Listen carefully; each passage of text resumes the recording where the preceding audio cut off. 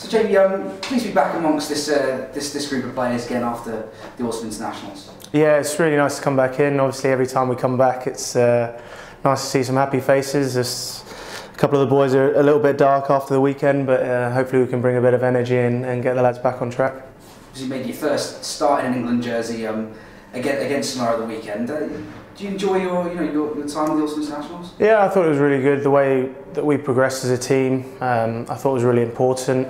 We didn't perhaps put out onto the field what we wanted to, but at the same time we got 3 good wins, and it was a massive honour for me to get my first start, so really happy with it. Obviously back at Saracens now, had the first session this morning and obviously another one this afternoon.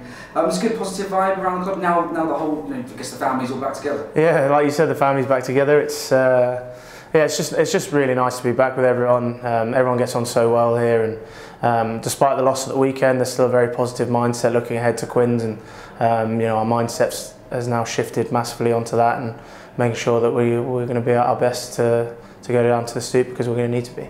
As you said, the next group of fixtures kicks off one of the toughest fixtures in the calendar. A word on Harlequins on Sunday. Yeah, well, I think they've been a bit depleted with injuries and international losses over the last sort of few weeks, but at the same time I think the way that they played, especially extra away a couple of weeks ago, I thought was hugely impressive, and they've got some really talented players and guys coming back in from international duty, so that's going to be a big boost for them, and the Stoop is always a really tough place to go and play. We've found that over the last few years, so it's going to be a big focus for us, making sure we go there and get a result.